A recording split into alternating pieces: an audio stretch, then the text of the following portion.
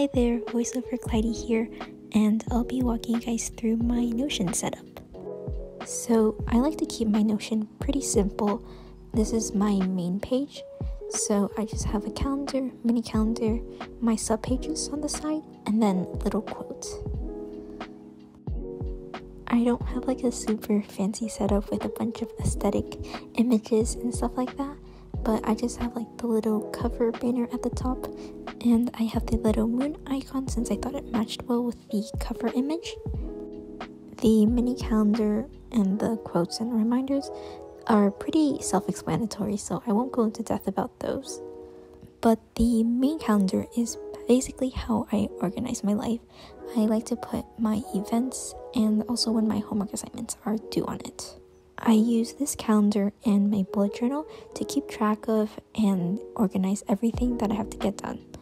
The calendar gives me a good visual representation of all my priorities, and then I make my daily to-do lists in my bullet journal. And once I'm done with a task, I'll just change the red circle to a green check mark.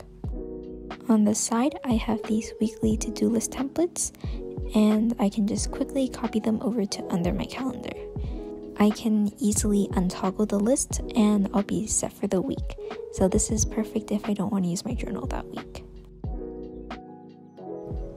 The colors look a little weird, but you can see them better here in light mode.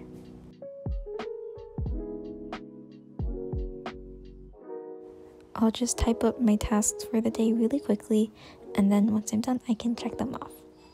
Once I'm done with a week, I'll just label the toggles and then move them over to my archive. Here is my archive page. Clearly, I don't use the digital to-do list that often, but I basically just dump all my stuff on this page once I'm done with it. If I created pages in the past but I don't use them anymore, I'll also put them in the archive. This is my social page. I use it kind of as a content planner for YouTube and Instagram, but I suck at posting consistently on both, so I don't use this page much.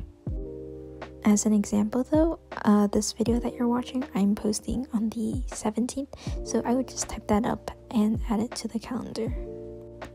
And I have the little checkboxes to keep track of how far I am in the video making process. And my last page is the study page. This page is relatively new. I just made it for this school year, so I'm still kind of figuring out how I want to use it.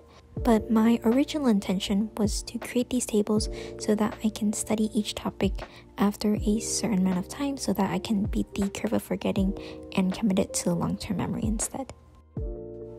It's kind of hard to keep track of every single thing I learned though, so I've mostly just been using it as a study schedule for AP Bio, since that class is a lot of self-studying, so I needed to keep myself on track.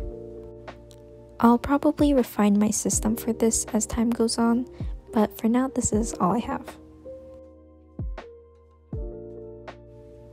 Anyways, that is my Notion setup. Again, it's pretty simple, but if you're interested, I will leave the template link in my description box. I hope you guys enjoyed the unboxing and the Notion tour. Thank you so much for watching.